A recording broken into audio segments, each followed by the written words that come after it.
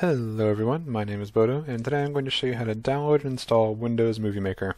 So first we'll need to open up a web browser. I recommend either Google Chrome or Firefox, both of those are fine.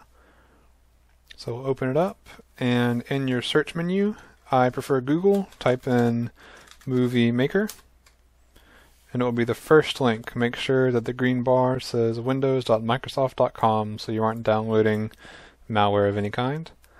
And then there will be a purple button that says download now. Make sure you're on the Microsoft website and that it looks similar to this. It might change over time, but it should look exactly like this if you're doing it in 2016 more than likely. So we'll click on download now. Okay. And in our downloads, this will pop up. If you don't know how to access your downloads and you're not using Chrome, if it's in Firefox, it will be up here underneath this arrow. That'll open up your downloads. However, if you're using Chrome like I am, it'll just pop up down here in the bottom left. So we'll click on that. It'll say, do you want to allow this app to make changes to your PC? And we'll say yes.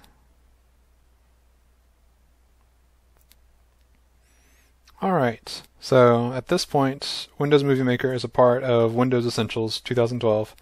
Obviously, it's been a few years since 2012, but it's still great software, it still works.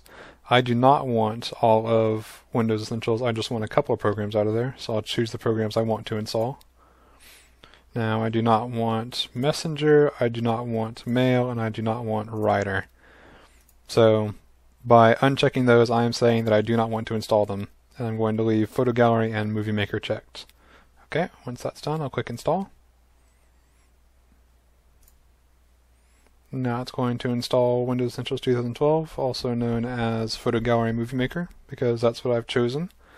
Now on your computer it might take a little bit longer than this. My download speed as well as my computer's ability to write to the drive is pretty darn quick, so don't be surprised if it takes a little bit longer than mine is.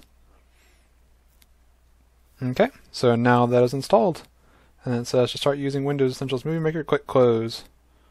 I'll click Close. I can go ahead and close out of my browser. And now, to open up Movie Maker, we can go to our Start menu, and we can look through here. If you don't see it there immediately, click on All Apps, and I'm using Windows 10 of course, and then you can scroll down until you see Movie Maker. So there's one way to find it.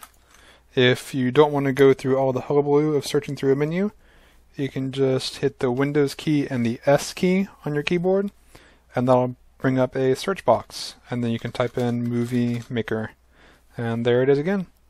So we'll click on it, and you can see Windows Movie Maker is up and installed. This is the first part of a tutorial series for Movie Maker on my part. I plan on just showing you all the basics for use in a personal setting or a professional setting. I hope you found this useful, and I'll see you again next time. Bye-bye.